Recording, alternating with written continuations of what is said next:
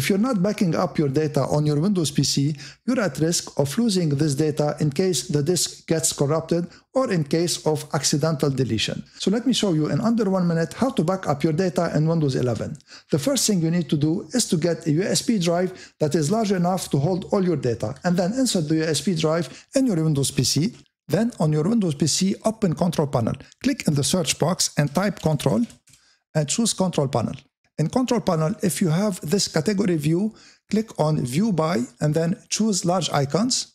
And in Large Icons, click on File History. If you never backed up your Windows 11 PC before, File History will be off as it is now. Click on Turn On. So now File History is on and it selected automatically the USB drive that I put in the PC. So if the USB drive wasn't selected correctly, click on Select Drive, and under Select Drive, click the drive that you want to use as a backup drive, and then click OK.